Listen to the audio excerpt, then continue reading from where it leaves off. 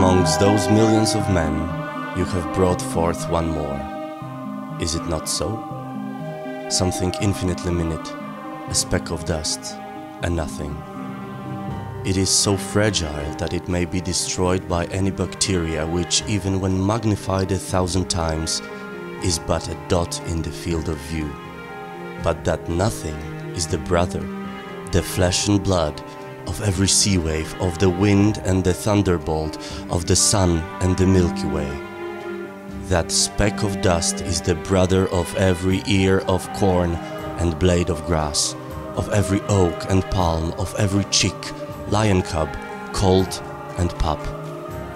There is something within it that feels and scrutinizes, suffers, desires and rejoices, loves, trusts and hates, believes, doubts, draws close and turns away. That speck embraces in thought everything, the stars and oceans, mountains and abysses.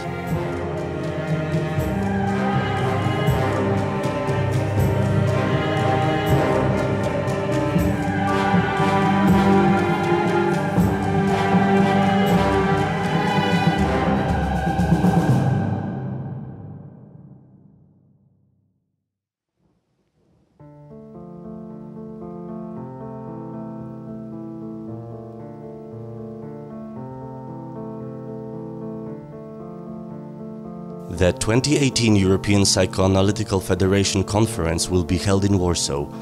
The subject matter deals with the origin of life. What were the beginnings of psychoanalysis in Poland? Where did it come from? How did it develop? Where has it led us? When in 1900 Sigmund Freud published The Interpretation of Dreams, Poland was divided between three superpowers. At that time, Ludwig Jekyll and Maurycy Bornstein were pioneers of Polish psychoanalysis. Ludwig Jekyll was first to translate Freud's works into Polish. Freud wrote about him, "The introduction of psychoanalysis into the science and literature of Poland is due chiefly to the endeavors of Ludwig Jekyll."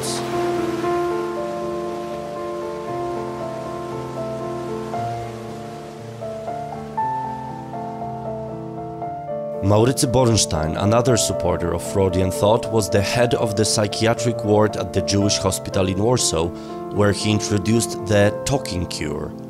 He was the first to author a textbook on psychiatry as seen by Freud.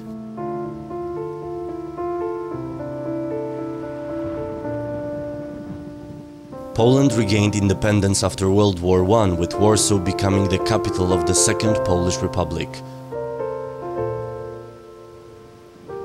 Gustav Bychowski was the key figure of the then psychoanalytical scene.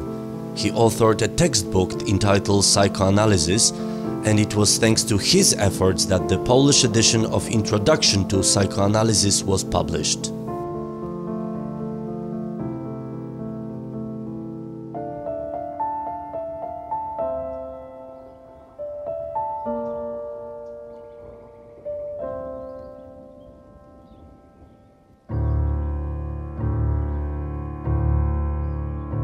As fascism spread across Europe, many analysts of Jewish descent emigrated from Poland. The majority of those who remained died during World War II.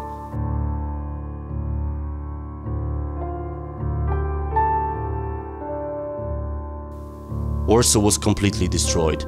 Hundreds of invaluable monuments and buildings of huge cultural and spiritual significance were turned to dust. In 1945, the amount of debris covering the city was estimated at 20 million cubic meters.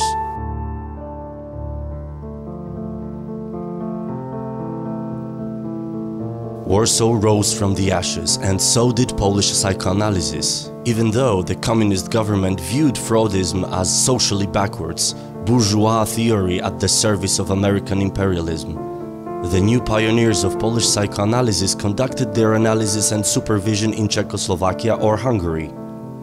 Then they established informal groups studying psychoanalysis in Warsaw, which became the center of psychoanalytical thought in Poland.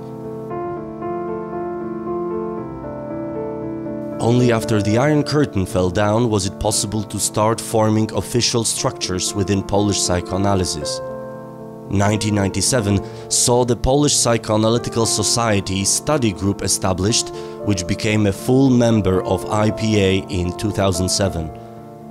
The process took place simultaneously to Poland becoming a member of the European Union.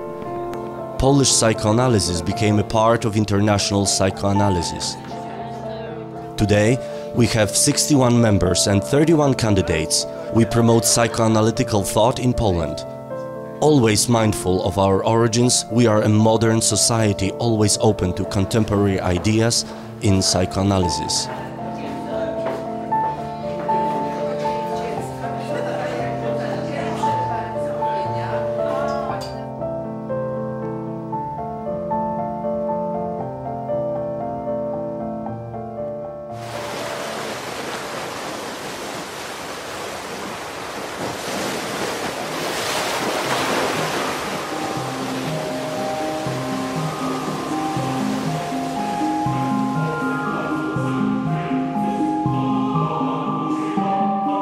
Amongst those millions of men, you have brought forth one more.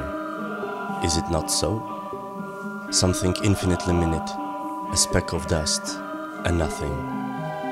It is so fragile that it may be destroyed by any bacteria which, even when magnified 1,000 times, is but a dot in the field of view. But that nothing is the brother, the flesh and blood, of every sea wave, of the wind and the thunderbolt, of the sun and the Milky Way. That speck of dust is the brother of every ear of corn and blade of grass, of every oak and palm, of every chick, lion cub, colt and pup. There is something within it that feels and scrutinizes, suffers, desires and rejoices, loves, trusts and hates, believes, doubts, draws close and turns away. That speck embraces in thought everything, the stars and oceans, mountains and abysses.